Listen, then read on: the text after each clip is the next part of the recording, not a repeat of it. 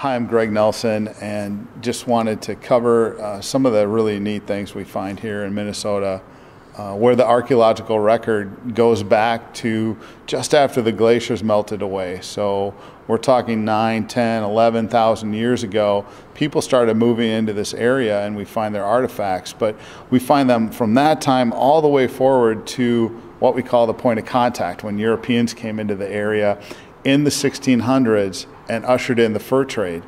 And so these artifacts here are all found from around Steele County, and they represent those metal artifacts, those metal tools, implements, adornments that were ushered in during the fur trade era. So you'll see here some knives. These are really old knives. They're fragile.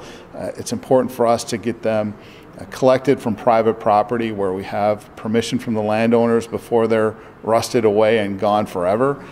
You'll see a trade axe, what you might think of as that traditional tomahawk-looking tool weapon. I think they probably cut a lot more wood with it than anything else. And you also see here some really neat adornments, which can help us understand just, the pride people took in their appearance and some of the cultural aspects that they brought into their tools and their adornments. We kind of think they're probably fish effigies. They were sand cast in the field, probably by the Native American.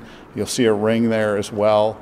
And this is just a really fun aspect that bookends both the Paleo time all the way up until the end of the fur trade era and the archaeological record in Steele County.